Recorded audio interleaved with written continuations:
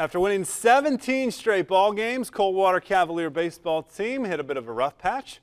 They split a doubleheader with Bath Saturday. Cavs, though still the top-ranked team in the state for Division III, did lose at Versailles on Tuesday, their first MAC loss of the season.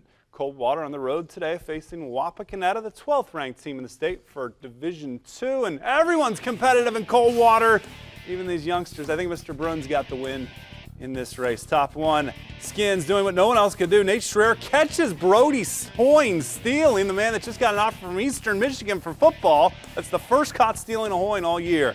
Then Nate Keck gets the K, a 1-2-3 frame. Bottom one, Cavs return the favor, ground out the second, no problem for Drew Otten, who throws over to first. Then the big sophomore Malave Bettinger gets the K. He had a gem of a game as well. Top two, more from Keck. Scoreless through 2.5 is this contest. Cavs break through in the third, and they get a 6-0 win. Complete game shutout for Bettinger, including 8 strikeouts.